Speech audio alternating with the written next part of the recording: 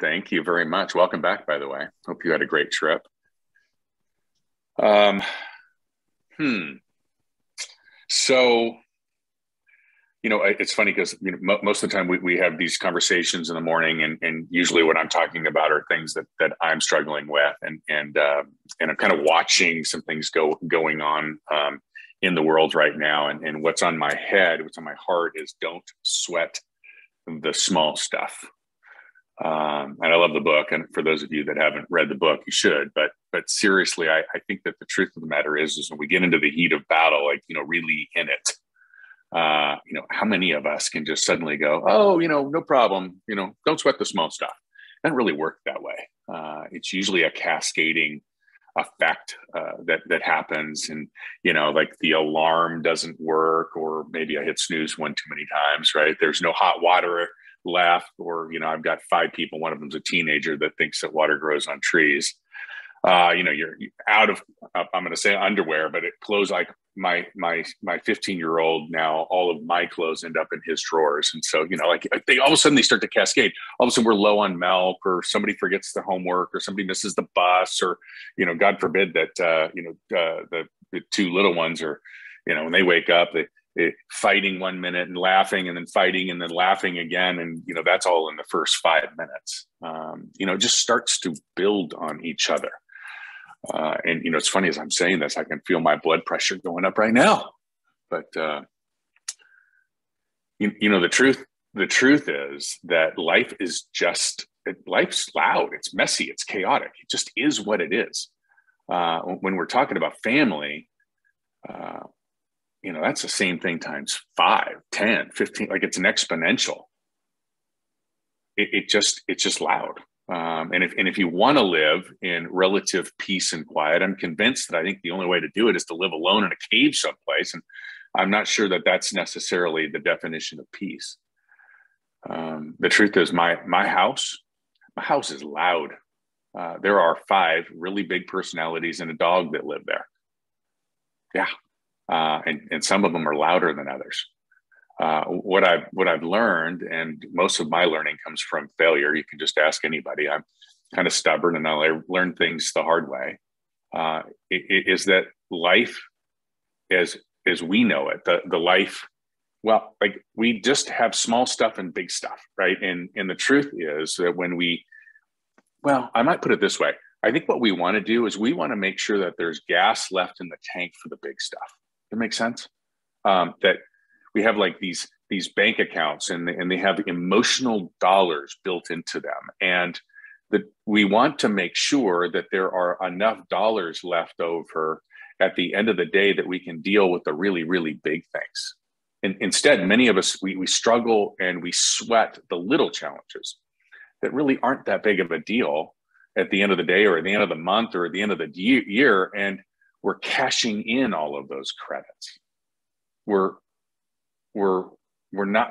coming up empty. And when we are faced with a really big challenge, and I'm looking at the people on this call right now, and I can see some people that have faced some pretty significant challenges. And we want to make sure that we got enough gunpowder in the bank, in the account, so that we're not out of steam, that we're not exhausted, or worse, right? That we become numb, or the people around us become numb. So how do we change it? Literally, it happens in an absolute minute right now. It's a complete, like, boom, mindset shift. Ready? The only thing you need to do is lean into God. I'm going to say that again. The only thing you need to do is lean into your higher power. Ask to see what's great in life. There's a lot. Ask to see what's great in your people. There's a lot. Learn to laugh at I'll call it the individualness of your tribe, right? Oftentimes we see those things, and those are the things that annoy the crap out of you. But the truth is, it's what makes them them. It's what makes them so special. Appreciate the energy in the house. I've got to the point now where I go travel to another office, and I'm in a hotel room, and it's quiet and it's deafening. I love the sounds. Smile more. Smile. It's just really hard to be irritated when you're smiling. Be grateful. and choose to see it differently. Just see it. Tell the people around you, appreciate them, look at them with the loving heart, the appreciative heart. Make deposits into these accounts. Speak softly when everybody else is screaming, and ask questions. It will literally change your life. More importantly, maybe it changes the life of the people around you, because nobody wants to walk around on eggshells. I'm going to say that again. Nobody wants to be around somebody that they have to walk on eggshells waiting for the other shoe to drop. That sucks. Waiting for like one thing that's going to send you over the edge. Nobody wants to do that. Frankly, it's exhausting. It's straight up exhausting. It creates tension. It's bad for your health. It's bad for your psychology. It's bad for everything. It creates distrust and worry. It just sucks as a way to live. In life, we will have trouble. I wish I knew the verse right now, but it's in the Bible, y'all. It says, you will have trouble.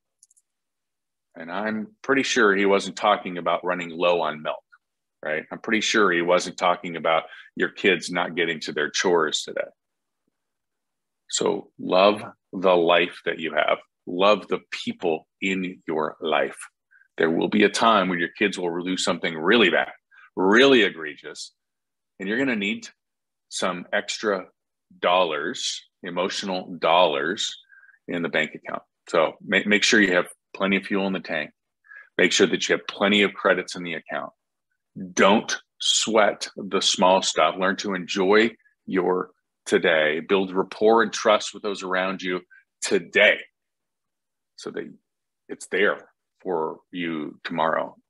Make sure that you preserve that strength for the things that really matter in life, the ones that really matter. I hope that helps. As always,